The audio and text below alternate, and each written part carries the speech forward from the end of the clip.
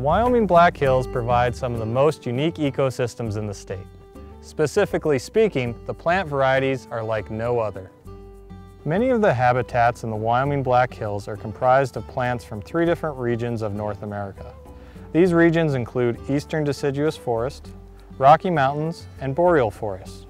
Some notable species that are found from Eastern Deciduous Forest include bur oak, green ash, box elder, and wild plum. Plants from the Boreal Forest include white spruce, paper birch, and bunchberry dogwood. Plants from the Rockies include ponderosa pine, dwarf huckleberry, Oregon grape, and chokecherry.